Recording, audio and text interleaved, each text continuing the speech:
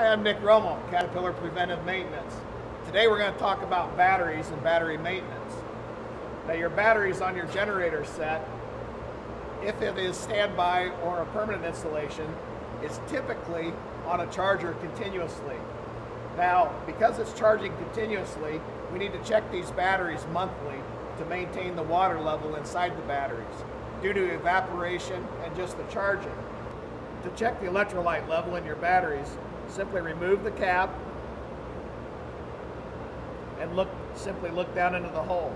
You can see that this cell is currently low. We'll need to check that with a hydrometer to check the specific gravity to know whether we need to add more acid mix or more water mix into this battery. Now, another thing to keep in mind is what voltage these batteries are charging at. This particular set of batteries is charging close to 30 volts. We are effectively cooking the water out of the batteries. The water is boiling within the cells. The way to fix that, of course, is to adjust the charger back down. By boiling that water and overcharging, we're causing the batteries to sulfate. The batteries will no longer be able to sustain their full amperage load, which will in turn lead the engine not to start when you do need it. For more information, please contact your local Caterpillar dealer.